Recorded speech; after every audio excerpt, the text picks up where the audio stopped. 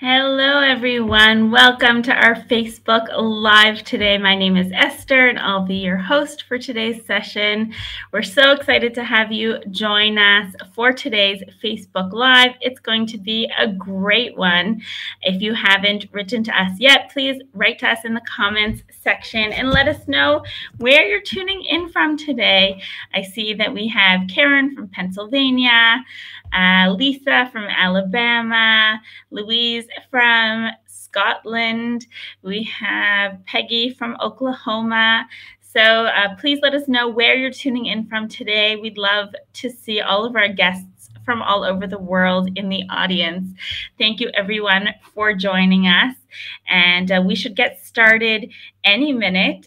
We just want to give our guests a chance to join. And today we'll be talking about creating a digital genealogy workflow. We have with us a very special guest who we've never had before on a Facebook Live, on our MyHeritage Facebook Live. So we're super thrilled about today's session, and I think that it'll be very useful and helpful for all of us in our genealogy work. I see Chris from Wisconsin, Linda from Florida. So thank you all for tuning in. I see Stephen just wrote in and said he's counting down to the 1950 census.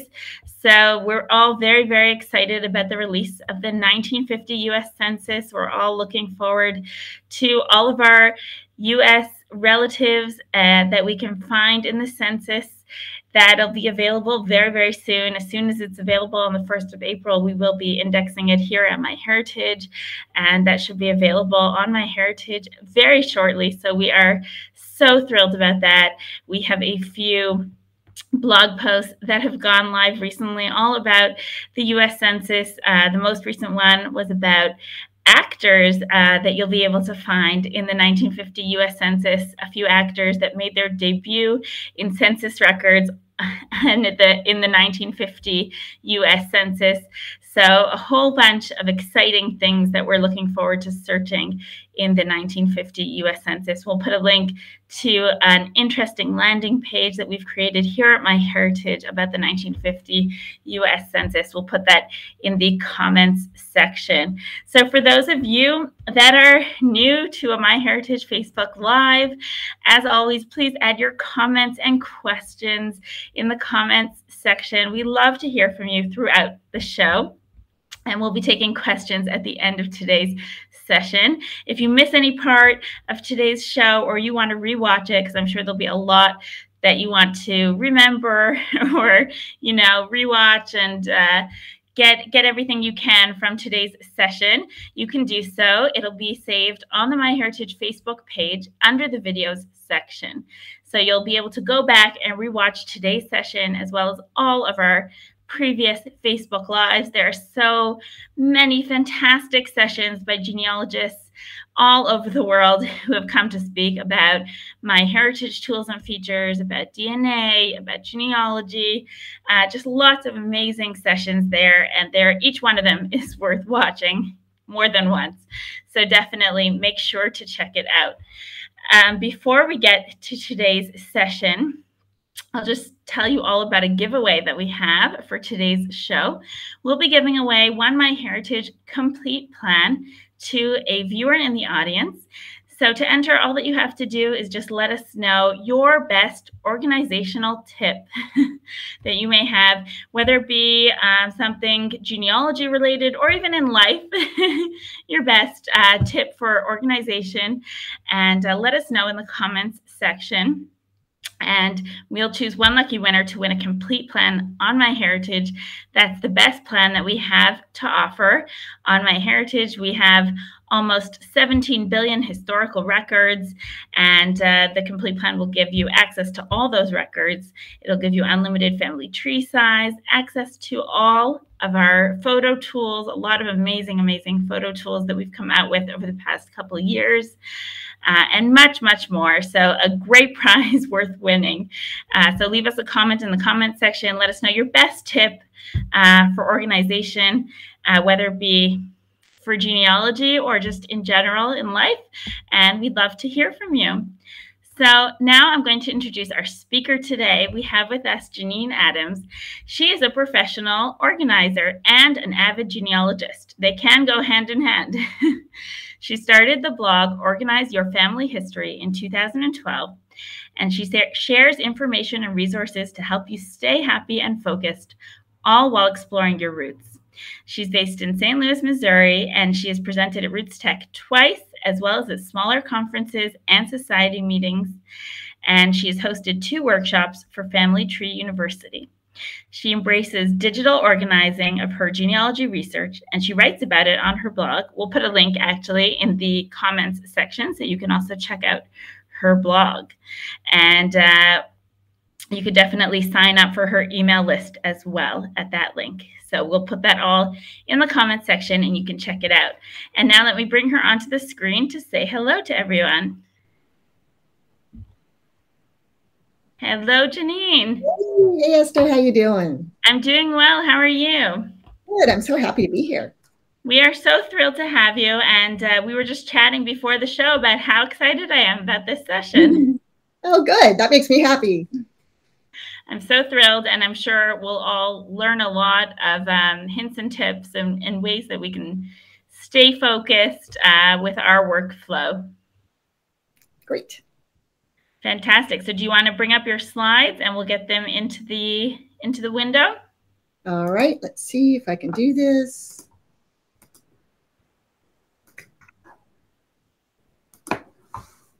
Okay. Yeah, I think that's great. Let's just get it up here. There we go. You're all set. Fantastic. All right. So should I take it away? Yep. Okay, terrific. So as I said, I'm so excited to be here. I appreciate MyHeritage inviting me to talk about one of my favorite topics, which is organizing your genealogy digitally. As Esther mentioned, I am a professional organizer. I'm actually a certified professional organizer, and I own a company in St. Louis called Peace of Mind Organizing. I started it in 2005. So I've been doing this a while, and my team and I go into people's homes and we help them create order. So it's loads of fun. And I love genealogy research. I got serious about my own genealogy research in about 2011. And in 2012, I started my blog, Organize Your Family History, because it sort of marries my 2 passions, right? Genealogy and organizing. So I write there about twice a week. I try to write there twice a week, I should say. So there's lots of content for you to explore if you're interested in checking it out later on. But so now I just want to sort of dive into what we're going to cover. I'm going to talk to you about why I think digital is better than paper for your genealogy research. My digital workflow for processing documents that I find online, that's going to be the meat of the talk. I'll get into my file naming protocol and my folder structure. I'm going to talk a bit about Evernote, which I love because it helps keep me paperless. I'll talk about where to store your files, the various options for storing your genealogy files, as well as backing up, because of course that's so important.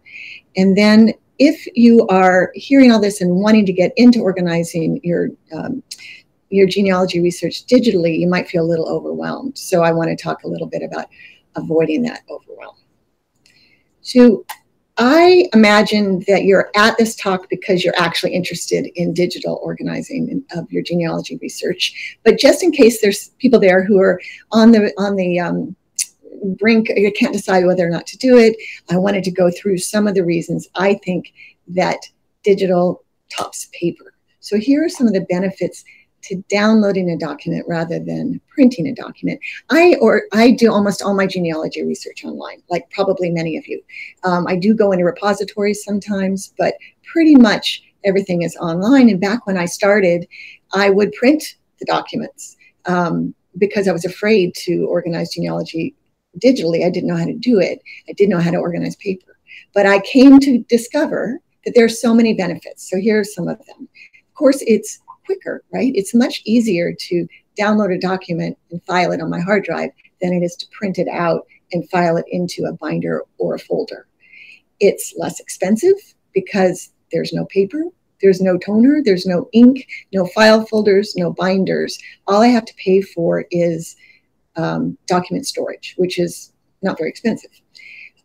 It saves space. Again, no bookshelves full of binders, no file cabinets full of files, no big pile of papers to be dealt with, because I think we're all familiar with that pile. So it's definitely a space-saving thing. And it's also easier on your eyes. When I was printing out census reports, sheets, say 10 years ago, and I was in my late 40s, I couldn't see them because one big sheet on an 8.5 by 11 piece of paper. So I had all these magnifying glasses, and it was really challenging, and it made genealogy less fun. So now I download a document, I pull it up on my screen. I use a MacBook Pro laptop, but I have a 27-inch monitor that I attach to it. So I can see everything, and I can zoom in on anything. And it's just so much easier, and so much easier on my eyes, which have not gotten any better over the last 10 years.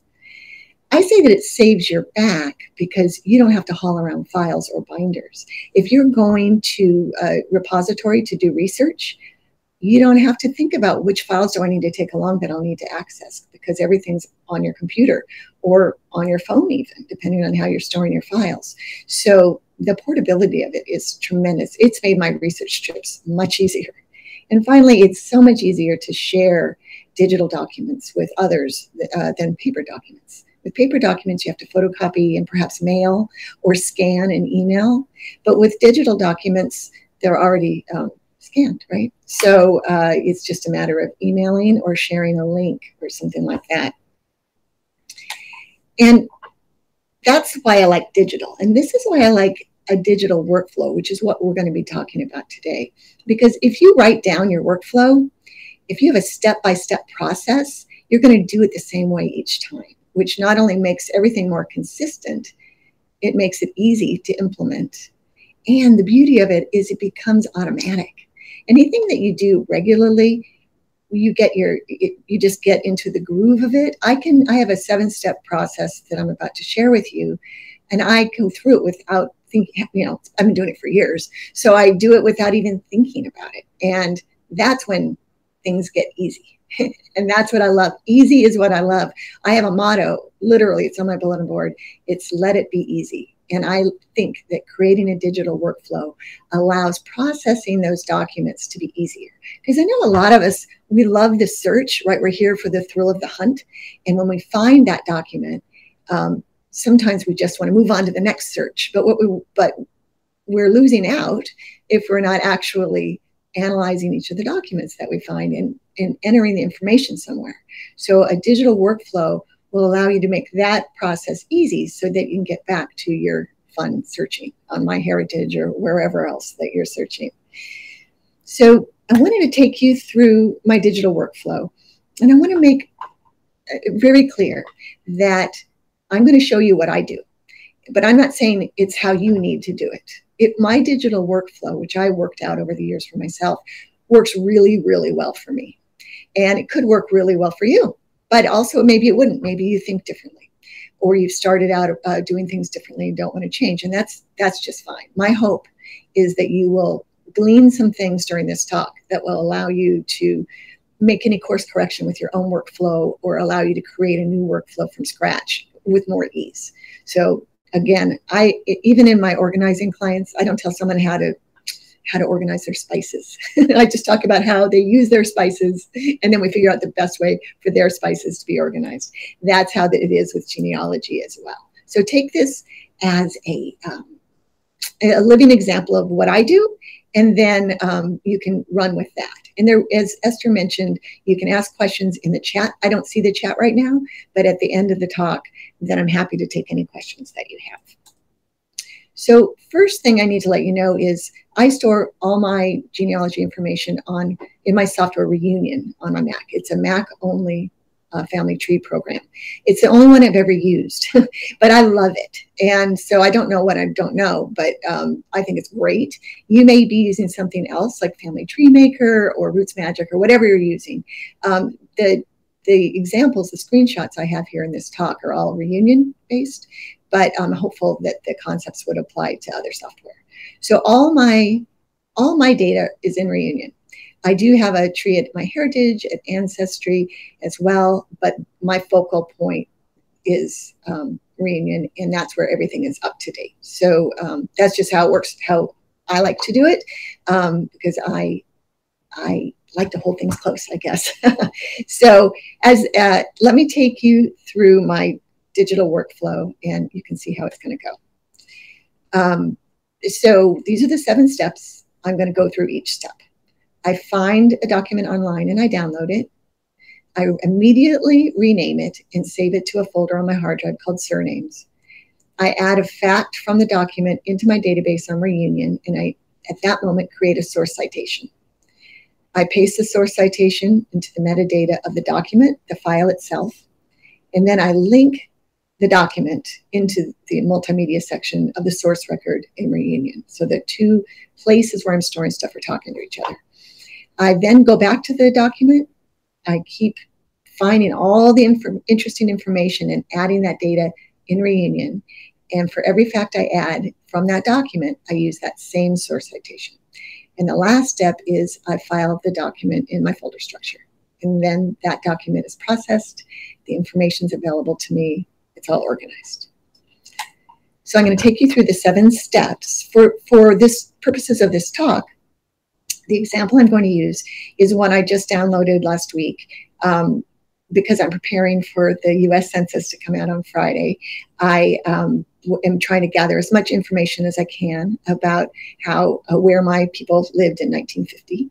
So I went to MyHeritage and I looked for information for my great aunt. She's my father's aunt, Doris Adams Delgado, who I wanted to see where I might find her in 1950. MyHeritage has a city directories collection. So I found a city directory for Doris and her husband, John Delgado, and I downloaded it. So that was step 1. I found it and I downloaded it. And then step 2, I immediately rename it. So the format I use for my file names is year, type of document, then I put in a hyphen, and the name of the person I'm researching who's in that document, another hyphen, and locality. So for this city directory page I found, it's 1943 city directory, Doris John Delgado, Berkeley, California. What I like about that is it's simple, so it's easy for me to remember and be consistent.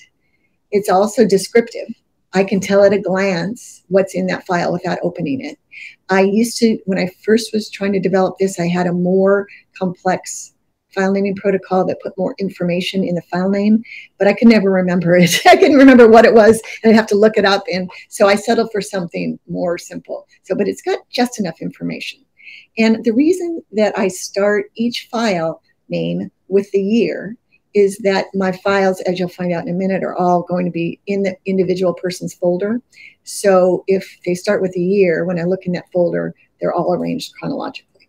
So that's really handy to see what I'm missing or to easily put my mouse on a particular document. So that's step 2. I rename the document immediately. Here's the thing. That piece of training, the fact that I've trained myself to do that instantly, is hugely helpful, because typically these documents that we download have these long alphanumeric file names that we would never find, right? They're not descriptive. And that was the thing that really stopped me from going digital at the very beginning. Those file names scared me, and I was afraid I would just lose them on my hard drive. So by renaming them instantly, I can always find them, and that's hugely helpful. So that's an important step. So in step 3, I find a fact in the document. So I click on the document. It opens up in my PDF reader, which is called Preview. And I find a document. I just pick one. I mean, a fact. And then I add it to that person's record in Reunion. So in this case, I noticed that the city directory said that John Delgado was a shipyard worker. I did not know that. So I went into Reunion. I went into John's record. I clicked on facts. And under facts of the occupation, and I wrote shipyard worker, parentheses, 1943. And then I created the source citation. I never enter anything into Reunion without creating a source citation. So that's another habit that's just really, really important. I use Reunion's templates to create my source citation. So this is a book, so I used the book template and filled in the various fields. I also always enter the URL. Even, in fact, I'll add the field location of source if it's not in the template, because it can make it really easy to find the document again. Now, I do understand that URLs can break.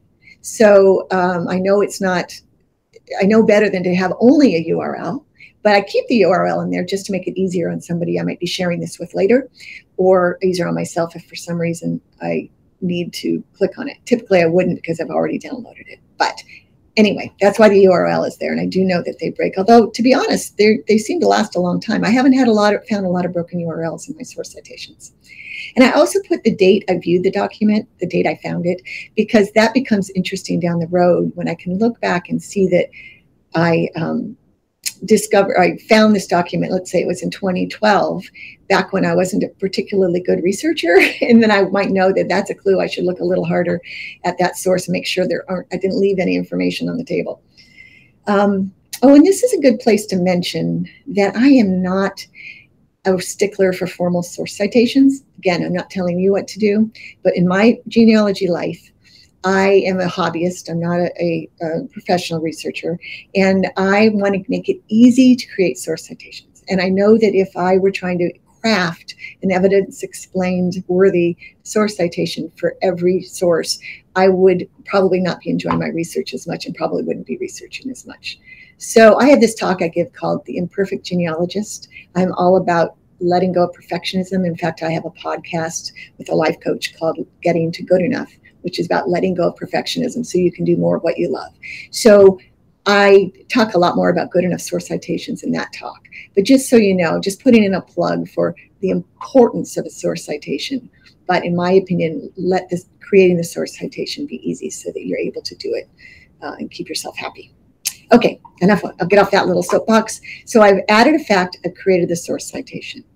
The next thing I do is I copy the source citation and I paste it in the metadata of the document. Now, this is the step that's probably least crucial of my 7 steps. It's handy to have it in the metadata. I don't know that it's essential. And the way I do it is that there's a little clipboard. You can see I put a red arrow pointing to it above the preview pane in the source record in Reunion. I click that and that copies it to the clipboard. Then I go over to Finder, which is where Mac files are organized, and I control click on the file name, and that brings up the metadata. And in the comments area of the metadata, so you see that on the right part of the screen, that's where I paste the source citation. And then it's there later on if I'm wondering which source this particular document was. That's an easy way for me to find it. I think in Windows they call that properties. So that's where you would look to paste it if you were going to do that in Windows. And then the fifth step is a really important step. I drag the file from the Finder into the multimedia section of the source record in Reunion.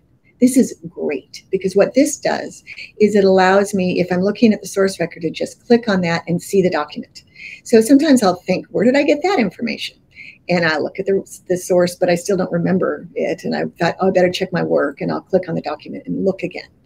And because it's here in Reunion, that means it also is available on my phone if I'm not at my computer, if I'm out in the world. So that's really, really handy and really important, an important part of the process. So once I have done that, then I go back to my PDF reader and I just take every bit of information I can find from that document and add it to Reunion, right? Pick all the meat off the bones. So in this case, the city directory had an address for John and Doris. So I added it to John's record, and I also added it to Doris's record. So this is the events pane in Doris's record in Reunion. So I just added residence 1943, Berkeley, Alameda County, California, and then I put in the memo section the street address, which was on the in the city directory. And of course, then I click, oh, you can't see it on here, but I click add source. It's below the screenshot, and then I add source 1440, which was the source that I created when I found the city directory. And then when I have taken all the information I can, I feel like I'm done. The last step is to file the document. So before I get to that seventh step, I wanted to talk a bit about my folder structure. So I already told you my file naming protocol. So I have consistency in the file names. And then when it comes to file the document, if I file it in my folder structure, this is what I do. Again, it may not be what you do. And if what you do is working for you, that's great. But I just wanted to share my folder structure, which is working out well for me. So for my direct line ancestors, I have a folder called surname. It's in, that's the folder that I saved the individual document to on my hard drive. And within the surname folder, I have individual surnames. So Adams, Jeffries, Rasco, etc. So those are my family surnames. And then within each surname folder, I have a folder for the person with their year, with their name and their year of birth and the year of death. So for example, my great aunt Doris, her grandmother was my second great grandmother, Henrietta McEwen Adams. So her folder name is, it's Adams for the Adams folder, Adams parentheses McEwen, comma Henrietta, 1847 to 1902. So you might notice that I use married name and with birth name in parentheses rather than the other way around. I chose to do this because it made sense to my way of thinking to have the women in their family groups, in their folders. So that's what works for me. I wrote a blog post about this last year, which I then sort of reran just yesterday. We're explaining what I do with married women and asking readers what they do. And I learned that everyone who commented said, oh, I organize by birth name. So if that's what you do, great. And if that's what's working for you, great. This works well for me. It's just what I thought to do at the time I created my folder structure. So I'm sure there's pros and cons of both. So that's the direct line ancestors. After I started researching a while and had a lot of files, a lot of folders, I decided to separate my collateral relatives from my direct line ancestors in my folder structure to make it easier for me to hone in, especially on my direct line ancestors. So all I did was embed a folder called collateral under that surname folder. And then I carry on the same way. So collateral, and then the surname, the actual name of the line that the person's in, and then the name of the person, year of birth to year of death. And, it's probably obvious, but the reason I have the birth year and death years is to help differentiate between the people who have the same names. So for Doris Adams Delgado, her folder is under collateral, Adams, because that's the family line that she's a part of. Delgado, because that's her last name. Delgado parentheses Adams, comma Doris, 1902 to 1990. I hope that makes sense. And if you have questions about it, feel free to ask in the chat, and we'll get to them at the end of this talk. But I'm just to try to show it a different way, in case, just to make it a little more clear. My direct line ancestors, with the example of Henrietta McEwen Adams, have their own, they're under the surnames, and it's just pretty straightforward, their last name and then their name.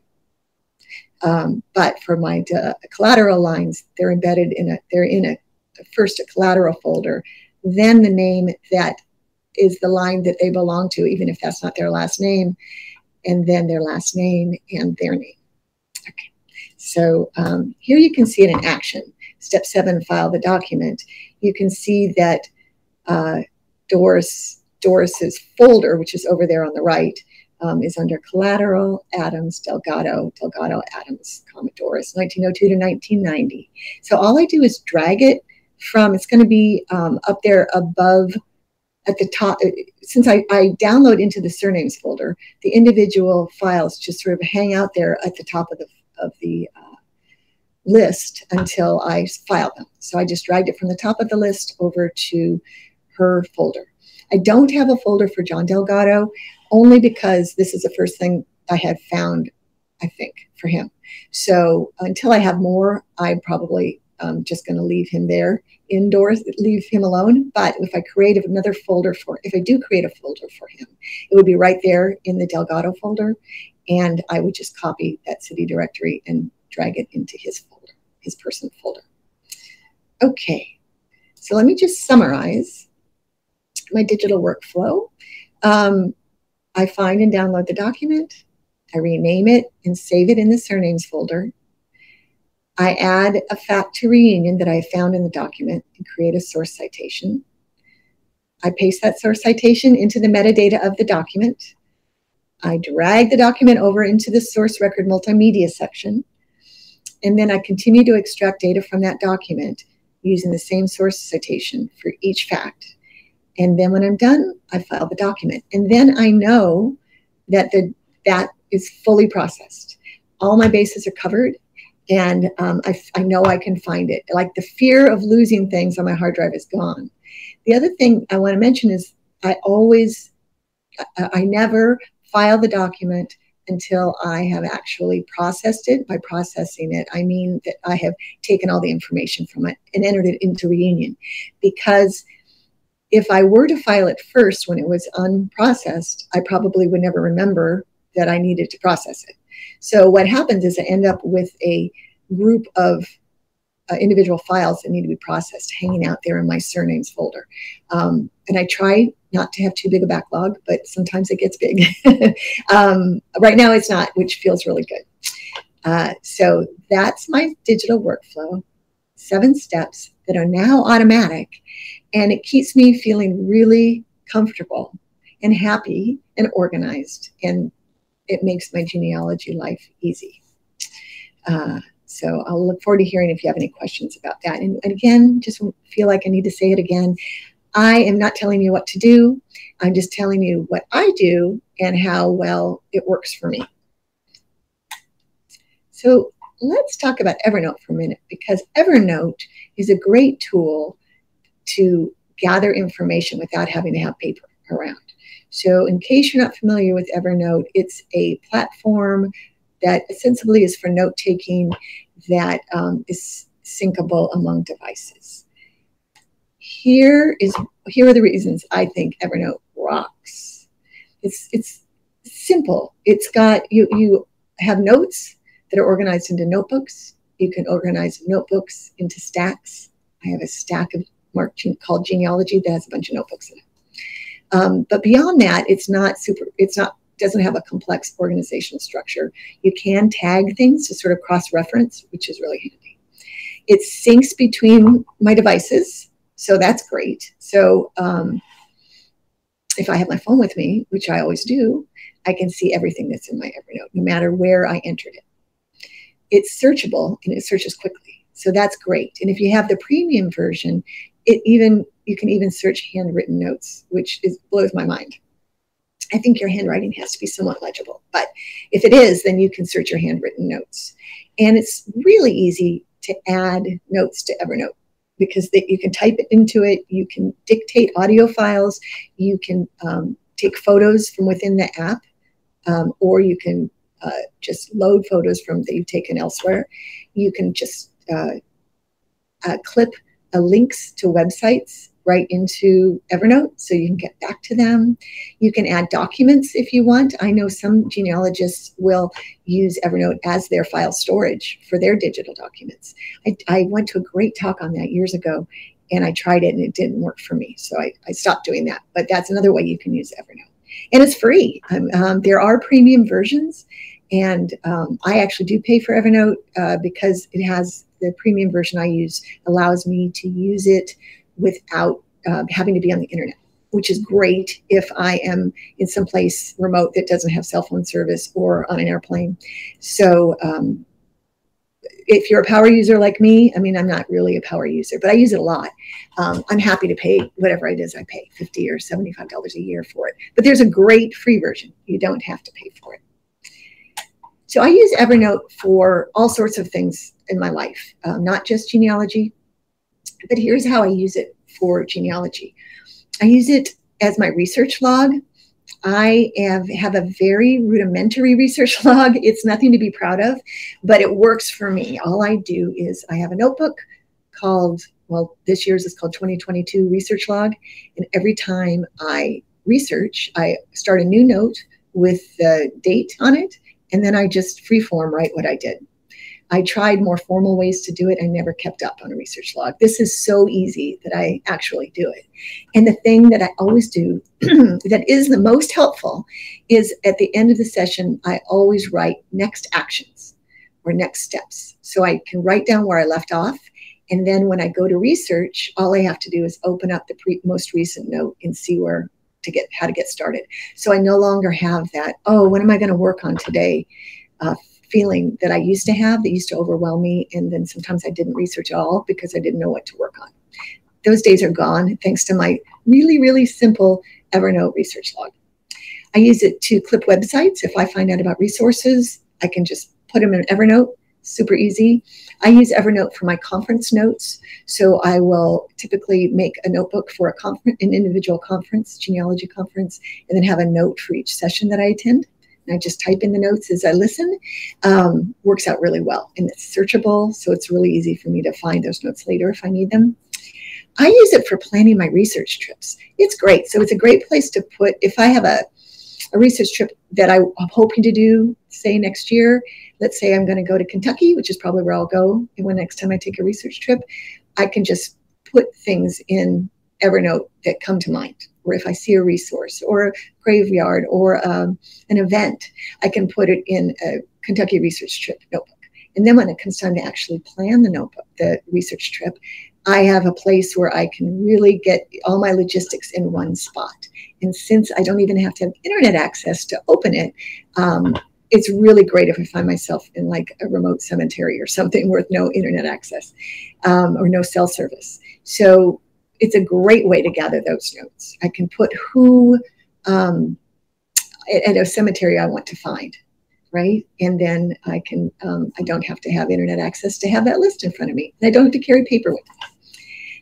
Another great way I use Evernote is I keep a library lookups notebook. And if I am home doing research and I go on Family Search and I find the document and it has a lock next to it, I know that I can't actually see the document unless I go to the library that is an affiliate library. I get over my disappointment and I add it to my library lookup list note. And then next time I'm at the library, I have a list of things to look up. It's fabulous. It just makes everything easy. And I could do that in a notebook, which is fine, but that means the notebook has to be handy and I have to have it with me when I go to the library. And Evernote is always there because it's on my phone, which is frankly always with me.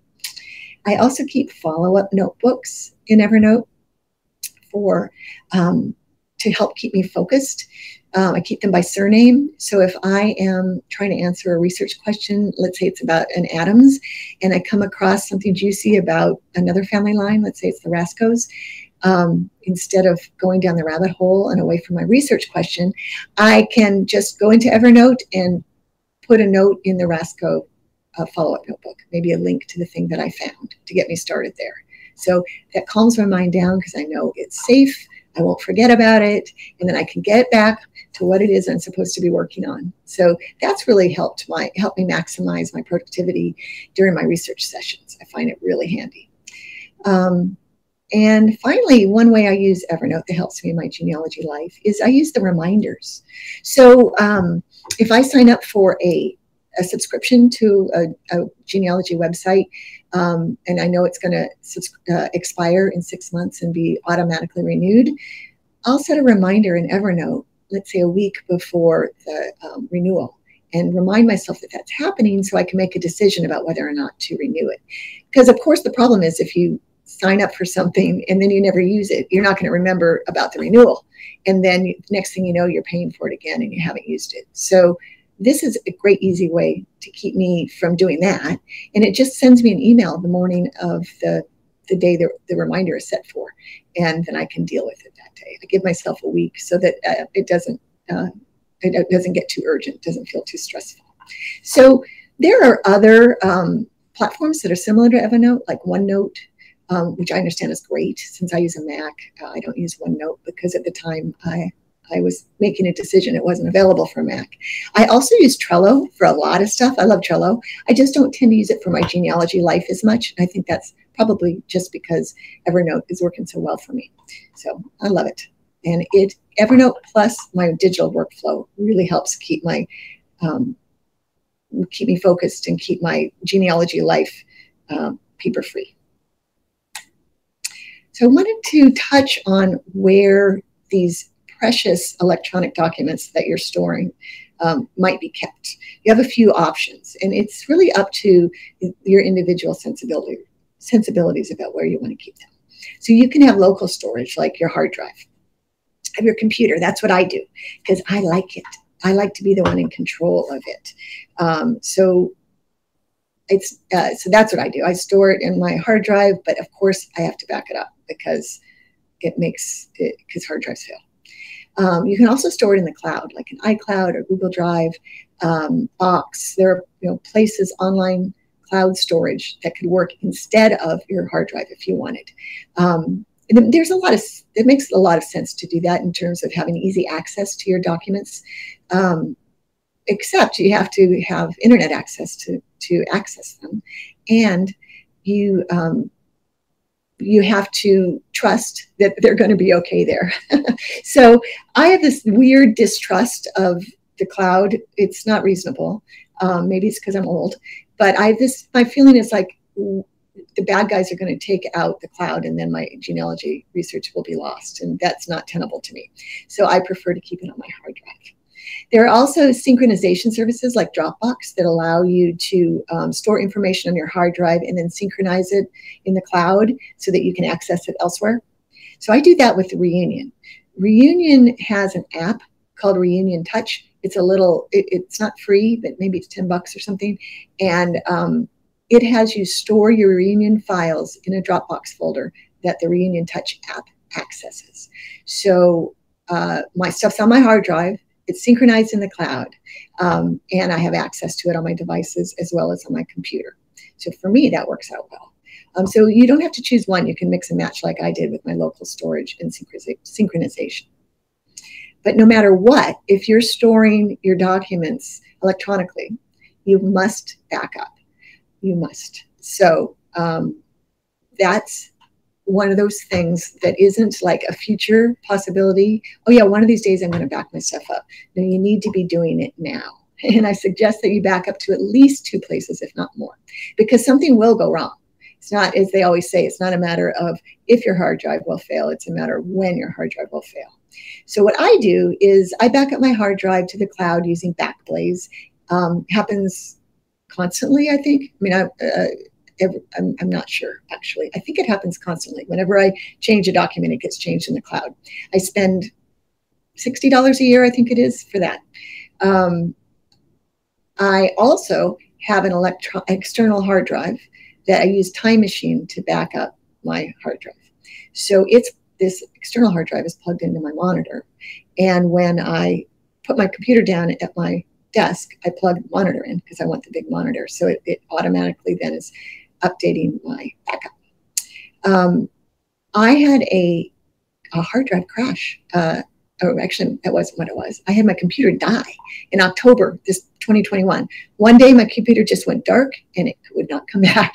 So I took it to the Apple store. They had to send it to Geniuses in Texas. And I was without a computer for about a week. Well, it felt like a week. It may have been more like 5 days. But thanks to my backing up, everything worked out okay. I was able to use my husband's iPad and go on to Backblaze and cherry pick the files that I needed. So then I just downloaded them to the iPad. And then when I got my computer back, it was like new. I mean, literally like new. They had installed a new operating system, and none of my files were there. So it was up to me to load my files back on. And it was easier to do that with Time Machine in my hard drive than it would have been to do it with Backblaze. It would have taken a long time in Backblaze. So I have this living proof that having 2 types of backing up saved my bacon. And I'm so grateful for it. So I urge you, if you're either are or are considering to organizing your files digitally, to have a really good backup plan in place and do it. And sometimes I'll hear from people, oh no, I would never organize digitally because hard drives fail.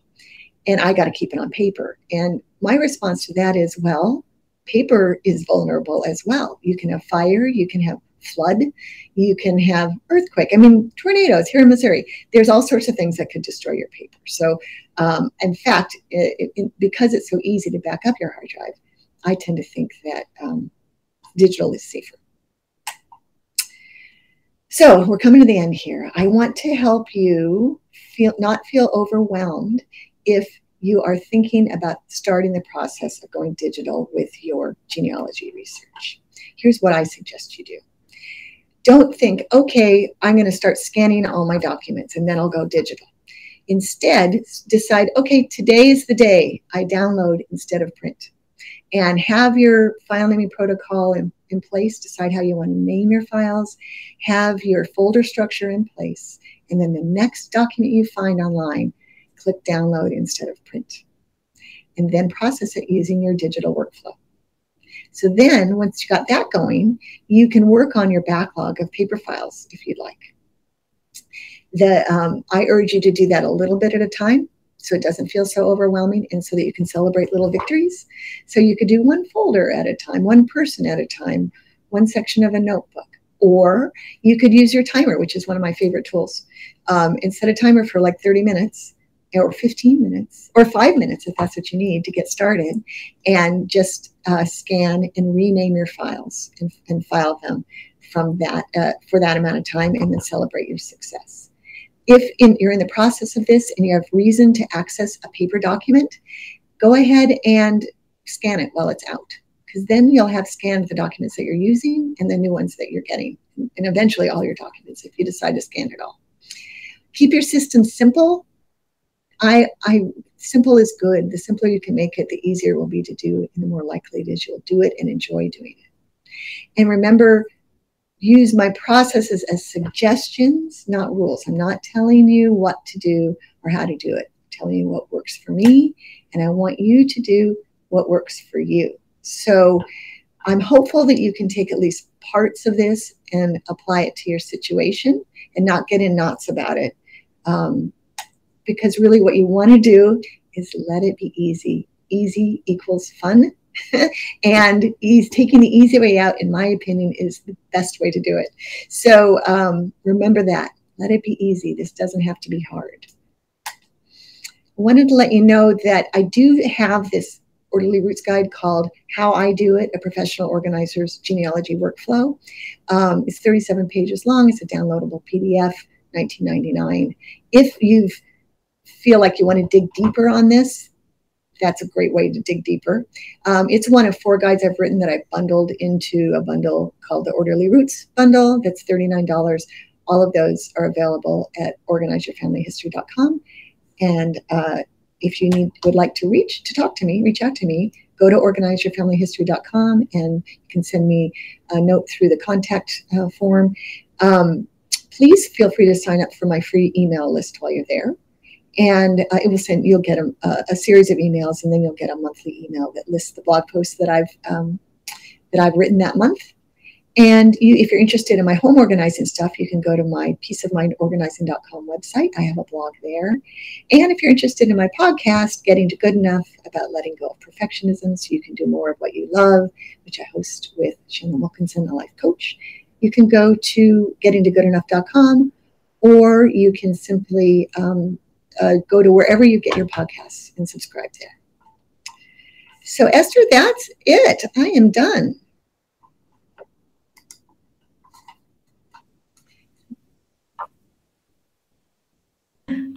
There we go. I just had to move the boxes around here on the screen. Thank you. That was so helpful. And I see comments here. Louise said, thank you. Very helpful. Maria said, thank you. Tambra said, wonderful presentation. Thank you so much. I think there were so many hints and tips that everyone is going to take away. And everyone, I think, will take away different parts of it from today's session, which is just so great. It's so helpful. So you are so welcome. So and anyone can also check out my blog and search on it, because all these things are there, right? In bits and pieces all over my blog. And as we said, I saw a few questions here about people who came in the middle and missed some of it. So feel free to rewatch today's session on the MyHeritage Facebook page under the videos. It'll be saved there. So if you missed any bits of it or you want to rewatch the whole thing, feel free. So we do have a few questions, if that's okay, Janine, that we'll take from the audience. So the first one is from Tiffany. She asked, many Scottish ancestors have a particular naming system, so most names repeat for generations. Sometimes they'll even utilize the same name if an older child passed away and they have a new baby. It can be very confusing. Any suggestions or tips to help with digitally organizing? Yeah, that's a big challenge, isn't it? I think really using the year of birth and year of death in the file name can make a big difference. I know I have a lot of people in my lines named after U.S. presidents. So I have George Washington Adams a couple of times and a John Quincy Adams a couple of times. And so I think that can be really helpful. That's a great way to distinguish. I mean, it's not infallible because you could potentially have the same name, born and died in the same year, but it seems unlikely.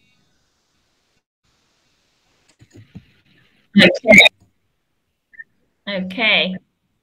We have a question here from Elaine, and she asked, do you add photos in the same manner as your files? Elaine, that is such a good question. The truthful answer is I haven't done much with photos. And so I don't, I can't tell you what I do because I don't really do it, but I do have some photos that are scanned and named in the same way and they're just in the folder of the person. So I think that's one way to do it. If I had a lot of photos, though, I probably would, within the individual person's folder, have a subfolder called photos, and then come up with a file naming protocol that is for photos, which might include, instead of the type of document, I would probably maybe put the event, like birthday, I don't know, 30th birthday, Janine Adams, St. Louis, Missouri, and then put it in a folder within my Janine Adams folder. Does that make sense? Janine Adams was a really stupid example because she's not an ancestor of anybody, but I hope that's a little bit helpful. I really need to. I do have some photos. I don't have a lot, but and they're waiting to be processed. So. And you have to take advantage of all the MyHeritage photo tools that we have available. Oh, good point. Boy, the colorizing. Wonderful. I have to use the colorizing. That's amazing. And it's amazing what you can see in those colorized photos that you don't see in the black and white. Exactly. Yeah. And the photo enhancer, which just, brings the photos into focus. And sometimes when you use the photo enhancer and the colorization tool together, you just notice all these details that they didn't pop out before. And we hear so many stories of people who found different things in the photo that they just hadn't seen before. And it was there. Just, you just, you're able to see it in a different light. Yeah, I watched Maureen Taylor's MyHeritage Facebook Live. Was it last month or this month? And it was amazing, the things that came out of the photos that she colorized and enhanced. Yeah. Incredible. So we have another question here from Elaine. Do you have any advice of organizing all my digital data that I have already saved previously in a haphazard way? Well, I would say set up a file naming, a file folder structure, and then gather up all those haphazard files, have a file naming protocol, and just start renaming them and filing them, just one at a time. But I think it's important, and we do this with I do this with my clients with physical papers. It's important to get them all together so that you can just start going through them. There's a certain amount of comfort to creating even just a little bit of order out of haphazard by maybe you have a folder that you call documents to be filed, and you put them in there, and then you just work your way through one at a time. You might set a goal of doing one a day, I mean, that would take you probably just a few minutes, if that. Maybe it's 10 a day, but you can get through it little by little and try not to be overwhelmed by having so many and having them scattered. Okay. Okay, we'll take one last question before we get to our winner of the complete plan. So this question is from Heather, similar kind of to the other question we asked about Scottish names. So this one is about Scandinavian names, and Heather asks, how do you organize when surnames change each generation? Scandinavian patronymic system. Oh my gosh, that is such a good question, Heather. I have not encountered that because I don't have Scandinavian heritage. Interesting. I would think that I would try to come up with a folder structure that was perhaps by generation, I was going to say, or by family. You know what? I'm going to have to ponder that.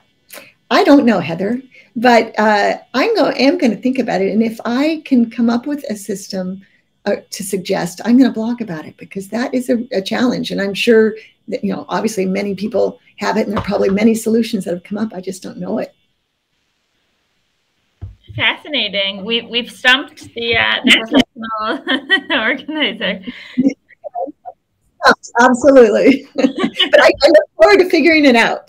Oh, I love this, because it just shows how many difficult situations we can get into with organization and genealogy, and just how many intricacies they are, and it's and there's a solution for everything. We just have to find it. Exactly. And you don't feel like you have to find the perfect solution. Just find a solution. If anybody gets caught up in thinking that there's a perfect solution to this problem, and they don't find it, then they don't get anywhere. So I'm all about suggesting coming up with a solution that works for you, and then tweaking it as you go along. So I will come up with a suggestion for Heather. And Heather, if you're still there, you're welcome to email me, and I'll make sure I reach out to you when I come up with it. But it won't be a perfect solution. But it will be a solution to try. Amazing. We look forward to reading that blog post. Okay.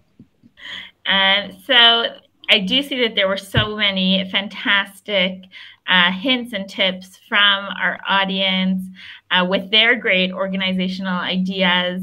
A lot of different things here. So definitely all of you out there, feel free to, go through them and see all the different ideas, because I think, it can give you just different things that others have thought of previously. So it's just great to go through them. Yes. And our winner of today's MyHeritage Complete Plan, the best plan we have to offer at MyHeritage, really a fantastic prize. It goes to Tracy Shadwick Swift. And Tracy wrote to us and she said, I use a whiteboard to keep track of the info that I find on the ancestor that I'm working on. This keeps all the info in front of me at my desk, so I don't have to keep flipping through papers or jumping back to my research log when I need to review facts. Oh, that's excellent. Congratulations, Tracy. Congratulations, and Tracy will be in touch with you to claim your prize. So now I just want to thank you, Janine, for joining us today. This was such a fantastic session, so thorough, and I know that we all gained so much from it. And I just see from all the comments coming in how helpful it was to everyone that joined today. So thank you so much. Well, absolutely my pleasure. Thank you so much. And we hope to have you again sometime on our Facebook Lives. That would be great. Okay, fantastic. Thank you, everyone in the audience, for joining us today, and we hope to see you at our next Facebook Live. Bye, everyone. Bye-bye.